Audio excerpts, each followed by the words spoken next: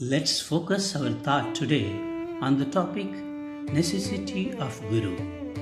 I am happy to start this post by praising Abirami Amman of Denmark, who is a guru to thousands of devotees living in different countries of the world.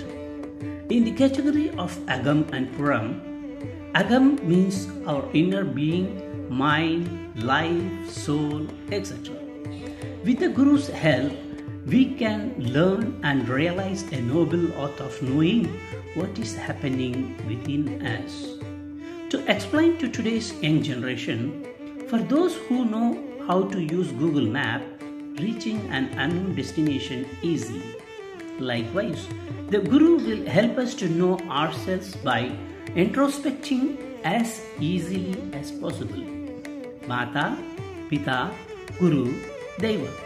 If all these are the factors of a cycle, the cycle will be complete as deity shows us Mata, Mata shows our father, and when we, who are born of Mata Pita, recognize Guru, he shows us deity.